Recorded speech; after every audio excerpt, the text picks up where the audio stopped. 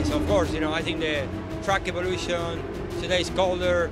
Yeah, it's changing all the time. I think until quali, we're never gonna know exactly what is going on with the lap times. I think, you know, people is working more for the race. Some people maybe tried already maybe a quali sim. The good thing is to see the sister car that had a good pace.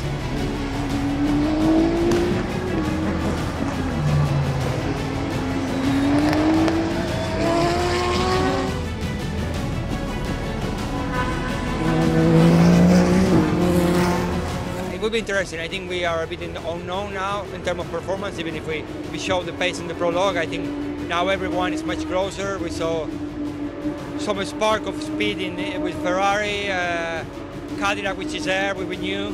Everyone is closer and quick, so yeah, we'll see.